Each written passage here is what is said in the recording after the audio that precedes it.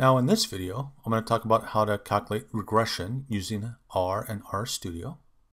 There's a link to the actual R code and a complete playlist on how to calculate regression.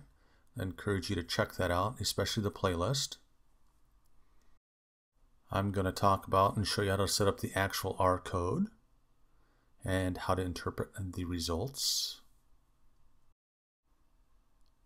Here's the actual R command.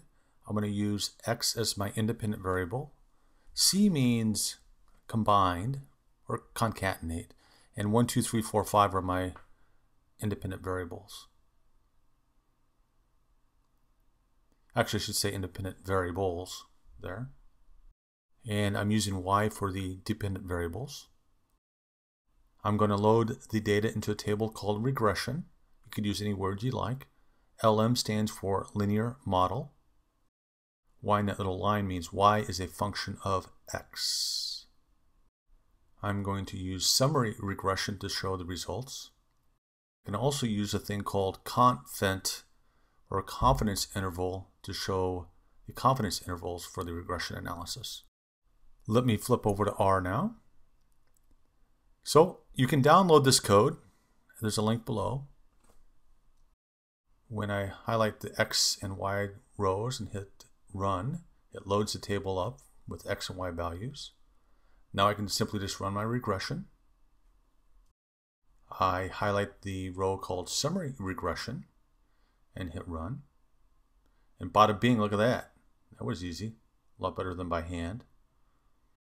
I can highlight that row right there and run it and show you the confidence intervals. And I'll discuss that in a little detail in just a second. Let me run the regression again. And I will discuss how to interpret the results and how to use those results too.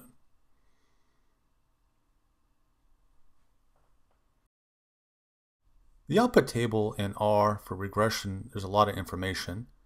And let me walk you through some of it now. Let me draw in a graph so I can show you visually what things mean.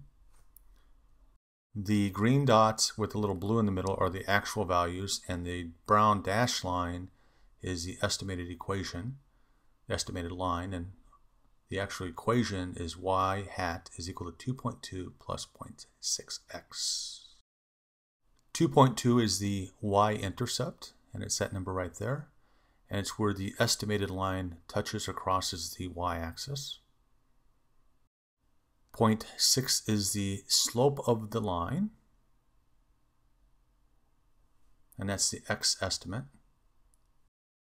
The residuals is the distance between the estimated values and the actual values. Like, for example, negative 0.8 is the distance between those two values, and so on and so forth.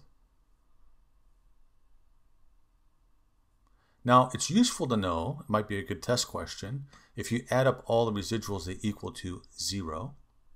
The standard error of the estimate is called residual standard error in R. I don't know why. I really don't. I don't know why.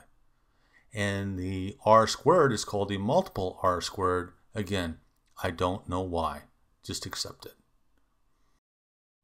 And there's a bunch of other stuff, your t-values, your p-values, so on and so forth. Some of it's not very useful. Often looking at the confidence intervals can tell you whether or not your estimates are very good or not. So let me draw all this back in. I shouldn't have erased it, I guess. The range of the y-intercept is from negative 0.78 to positive 5.18. So I'm 95% confident that my actual intercept is in that range, which is, well, not very good. Now I can look at the actual confidence intervals of my slope, and that's from negative 0.30, so the line kind of slopes down. Let me move that equation and that x back over like that. And a positive, the slope runs to a positive 1.5 like that. So I'm 95% confident the slope is either downward sloping or upward sloping. And again, that's not very good. So it tells me my model's not a very good estimator. That's not so bad, I hope. And you spent basically 5 minutes of your life watching this video, and I would encourage you to spend a little bit more of your time watching the entire playlist. You find links below and also the R code below. And don't forget to share the knowledge, share the love, and like me, please like me somewhere here on Facebook.